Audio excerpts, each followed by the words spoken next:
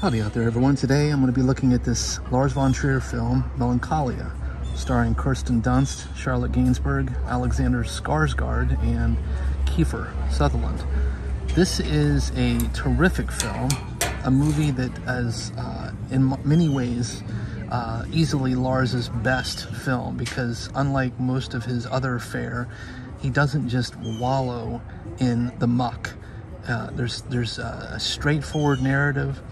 It's compelling. I think that Kirsten does a great job selling her part, a woman who is clearly morosely depressed, and you learn later why that is, and it's kind of funny how all of the other people around her seem to be in denial about what's about to happen, and you don't get the impression that that sort of pending event is the total reason for her situation, but you certainly understand why it would impact her, and of course question why it doesn't impact others until it's clearly too late.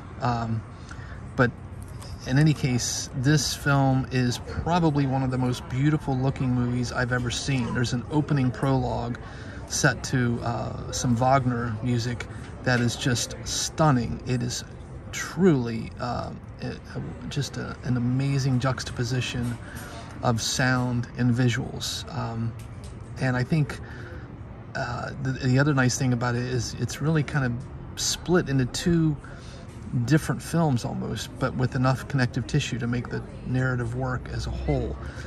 The first half is really just centering around this wedding that's about to take place, and then the latter half is dealing with the larger issue at hand.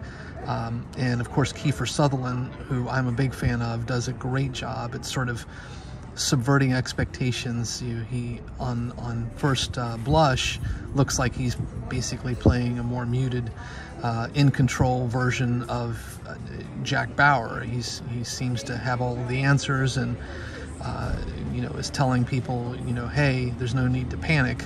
But as you proceed along the narrative, you realize that he, like many others, is just in denial, and he takes a very interesting turn, his character, that is. I think it's a terrific film. I give this movie an A. It's just visually stunning, it's narratively interesting, and you can just put it on and just watch the beautiful pictures and hear the amazing sound design, but you're rewarded on top of that with a coherent narrative that I think engages the viewer in a way that few Lars films have.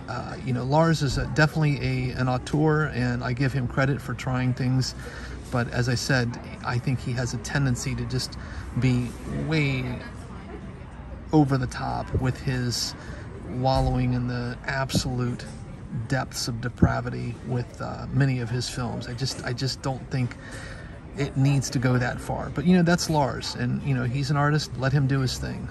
I can be as a viewer, I can have preferences, and again, Melancholia I think is a fabulous film. He should be proud of what he did here. So on that note, I just want to mention this is the Blu-ray copy, and of course it's got some nice disc art, and I think this was like $6 used. I mean, just a steal, because again, it's got high rewatch value.